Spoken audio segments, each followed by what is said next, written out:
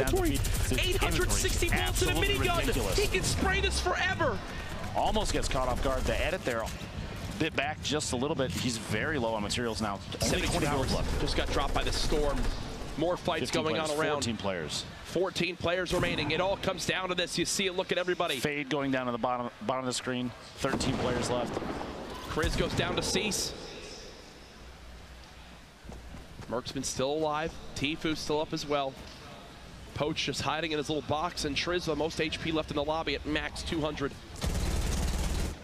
Morgos has so much firepower, but not a lot of materials and shields. It's making him have to second guess these decisions. 11 players left. The final match, Game 7 of the Summer Skirmish. In the rotation, everybody's got to go west. Everyone's got to move. Here we go, folks. It's all going to develop quickly. Right in front of us. Tries to hit the shot. Nothing as of yet. Turns the corner. Spraying on down with the drum gun. The storm at his back. He's only got one direction he can go, and that is forward. He breaks the wall, looking to reload this double barrel. We know how lethal this can be as he moves close. There's a shot on the Tfue. Cease with the trade. 8 now left as everyone's pushing forward. Cease gets dropped by Bizzle. 7 players left. They're on the edge of this tower. One falls. There goes Sofa as he took a tumble. Poach down low, playing the low ground. Triz trying to pop this big shield. These are our final players left. All the weeks of competition leading to this point. 6 players remaining. Marksman with the most health drops on down. That's actually Poach, who I believe is spraying at him right now. Marksman could have a big.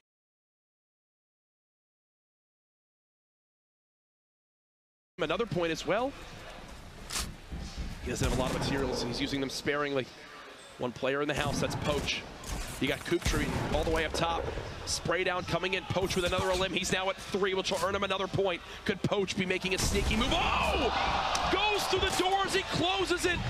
Marksman sneaks on in. That's another point. He's down to just 12 HP. Only gets a quick little tag there. Top 3 now. Kooptree, Triz, and Ghost Bizzle. This is it. Remember, Victory Royale is a $25,000 prize.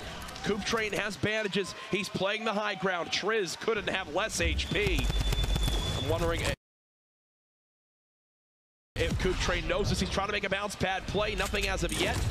Kooptree trying to keep this high ground. He flies into the storm. He'll die to the storm. 1 versus 1. Kooptree from the high ground dropping on down. This is it. The final zone is closing. Who will win the $25,000? Here he goes. He's got 1 layer on him. Will it be a heal up? No, he gets in his face. Oh my God! Ghost Bizzle. $25,000 richer. You thought he had it. You thought he had it, but here it is. Ghost Bizzle's perspective. How weak was he? How weak was he? Oh no, this could be heartbreaking. This could be heartbreaking. 26 left. That was 5 limbs and a Victory Royale. That'll put him with a nice 5-point gain right there and $25,000. I'll tell you right now, Ghost Bizzle just made himself a hell of a lot richer. Absolutely incredible finish there. The 7 games. I need it to be more, Courage, to be quite honest with you. It's I just can't get enough of this. Today has been a fantastic day, a crazy number of plays. Players like Bizzle right there last second, holding on to everything that he could, accuracy right when it mattered. It pays off big, $25,000. Incredible entertainment across the last 4 days, and now it all comes down to basically we wait for the standings. We wait to see where everyone stacks on up. I could not even tell you where it all goes from here. For all I know, the way that those performances at the end, we could have had a person sneak up into first place. But what an honor it has been to be part of all this. So much fun. I mean, you look around there.